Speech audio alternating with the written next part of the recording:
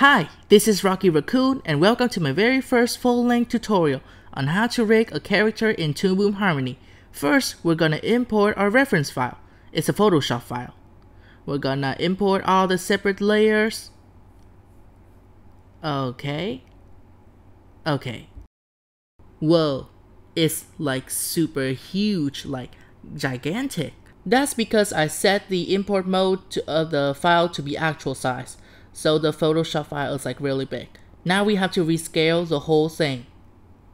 Okay, let's do this. As you can see, there are so many drawing layers. Many of them are drawing substitutions that I created for my Photoshop rig. We're gonna group the whole thing. I want the main node view layer to be very clean. And this is not it.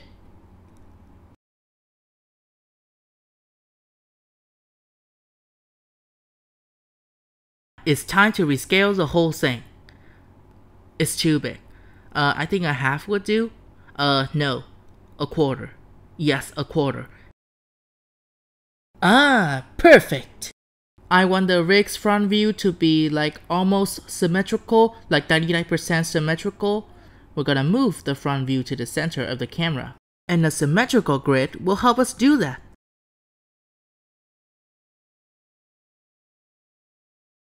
As you can see, I have the snap to grid options turned on. Okay, oh wait. What? Something's wrong. Oh, I just unchecked it. Wow, okay. Okay, so we got our grid. Now we will move the front view to the middle of the grid. I will switch the animation mode to animation off, so the peg doesn't create any keyframes. Now I'm just gonna move the whole thing to the right. We're also gonna zoom in to get more symmetrical accuracy. I drew an X symbol so I can move the front view to the center more easily.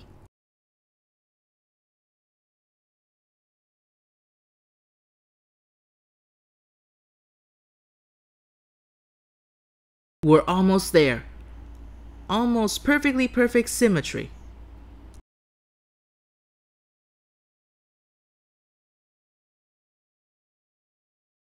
Oh, I got it!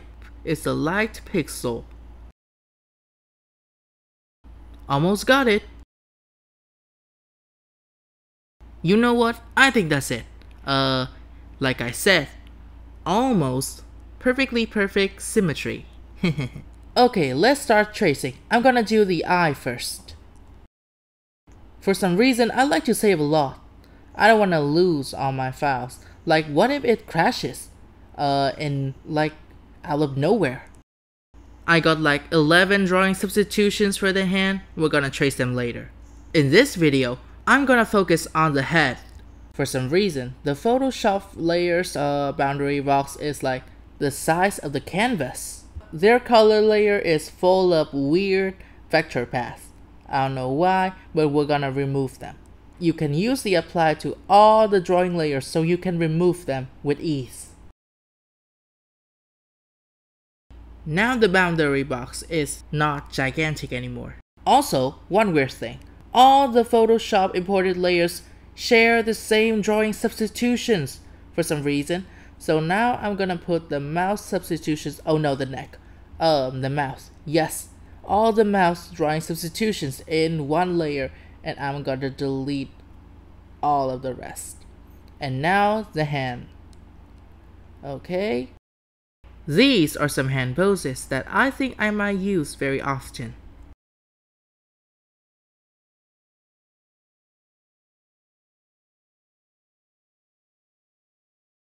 Okay, now that we're done with that, let's start tracing.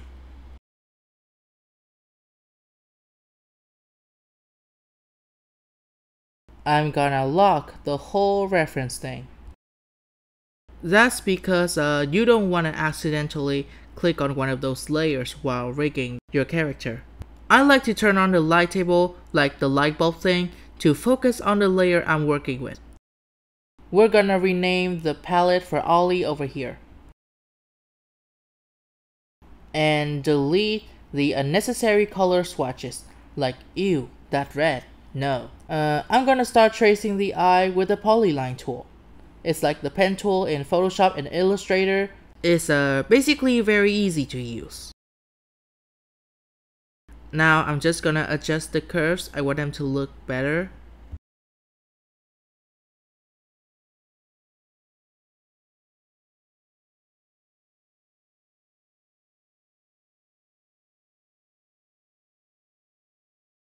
A little more thickness, I think. No, that's too much. Okay, that's pretty much it. Now I will use the paint tool to paint the eye white. We got the eyeball, we need the pupil.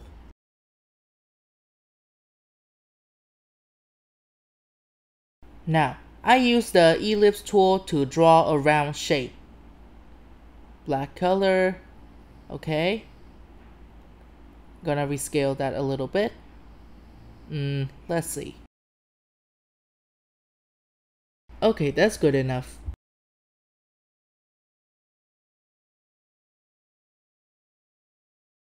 Now I'm gonna center the pivot to the drawing using one of the scripts that I got on Toon Boom Discord community. You should really check it out. Like, that's so cool. We're gonna make a groove for the whole rig. Again, I want the main node view to be clean so I can do the compositing, right? Shouldn't be too many drawing layers in your main node view. That's for compositing steps, meaning the small nodes only. I'm gonna rearrange the nodes. The more drawing layers you have, the more you'll have to expand your node view. Okay, before I do anything else, I'm gonna start adding the master pegs. The master peg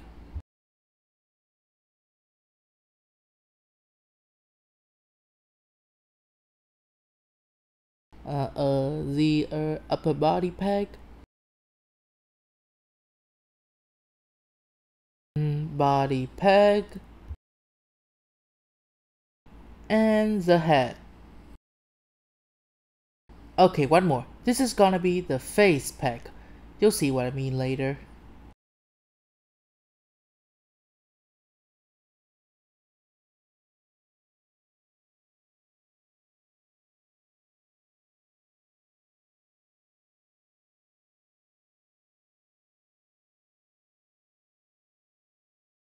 I will put the eye and pupil in a separate composite layer. Remember to make the composite pass-through mode.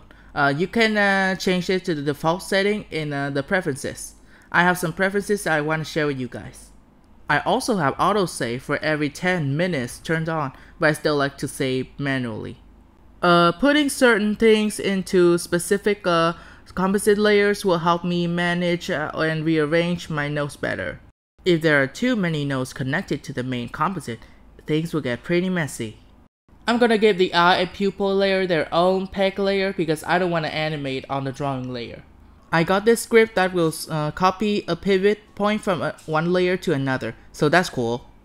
Remember to uncheck the animate using the animation tools in drawing layers because we don't want to animate on them, remember? Set the pivot mode to parent peg. That way, when you're animating something, it will only create keyframes on their peg layers.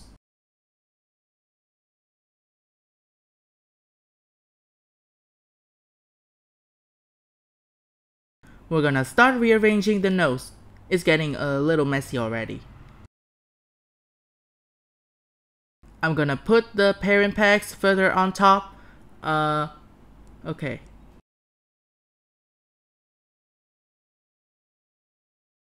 So, I want the pupil to be inside the eye. First, I'm gonna separate the black and white color in my eye layer. For example, if the pupil is a different color, it will also overlap the black lines. I'm gonna try the color override node first. This node can be used to separate or render specific colors or put the textures in those layers.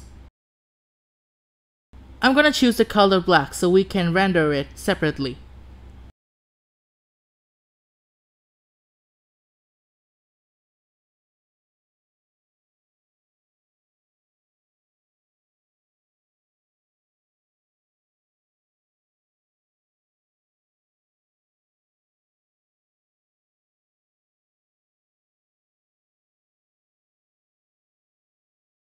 There are also many modes for the colors.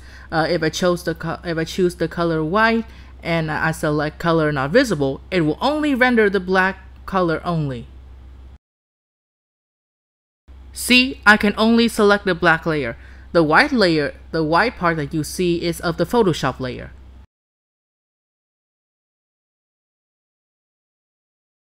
Now, we will use another color override node to render the white part only.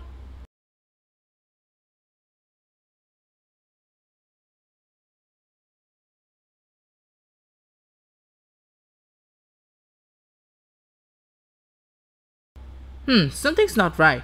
It's supposed to render the white part only. Those override modes are very confusing for beginners, so I'm gonna choose render selected colors only. It's gonna render the white part only. Overall, the color override node can be very confusing for beginners, so I'm gonna try a different technique to separate the black line and the white part. Let me think. One thing special about Toon Boom Harmony is that one drawing layer has 4 art layers. Usually everything stays in the line art, so I will put the white part into the color art layer.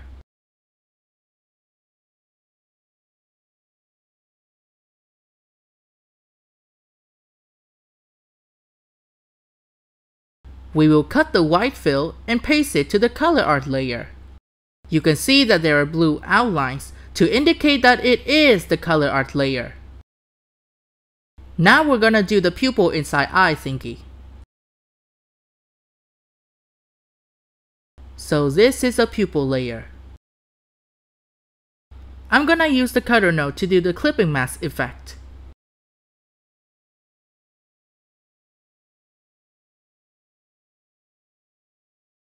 We have to invert the cutter's mat so that the pupil overlaps the eye layer. Good, it works! Oh yeah! There is another way to do this simple type of clipping mask. I'm gonna connect the color art to the left side of the pupil node. It will create a mat or mask, and you can see that it actually works. We're gonna start expanding the node view again. I'm gonna connect the eye peg to the pupil peg, so the eye peg will be the parent of the pupil peg, and the pupil peg will move with the eye peg. Now I'm gonna collapse the whole eye peg layer and clone it. You can also use duplicate layer, but I'm gonna tell you the difference about clone and duplicate later. We're gonna start renaming things, left and right, L and R.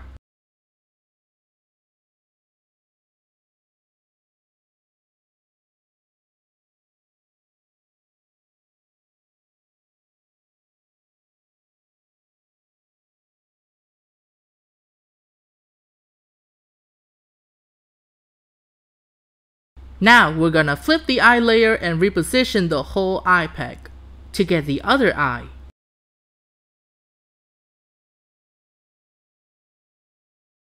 I'm gonna change the pivot mode for a while to flip the eye layer only. Only the eye layer, not its peg layer. You can manually move the eye layer to the other side, but I have a better way. We're gonna get super symmetrical here, you guys. We're gonna use the pivot point and multiply it by 2 to get it to the other side perfectly. You can also change the pivot point to a rounder number, but I like to get the best accuracy possible. Or you can get your calculator and do the math. Ladies and gentlemen, I present to you perfect symmetry. That's perfectly perfect, like yeah. Hold on, where is my pupil layer?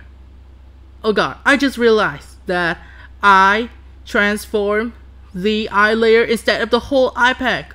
So I'm just gonna copy the position of the eye peg. I'm just gonna cut it.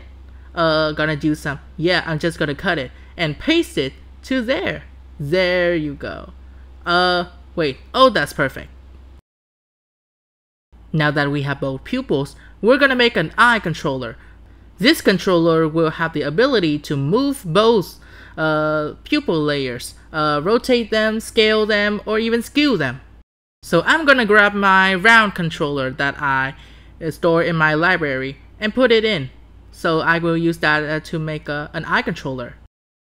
We're gonna center the pivot to its drawing.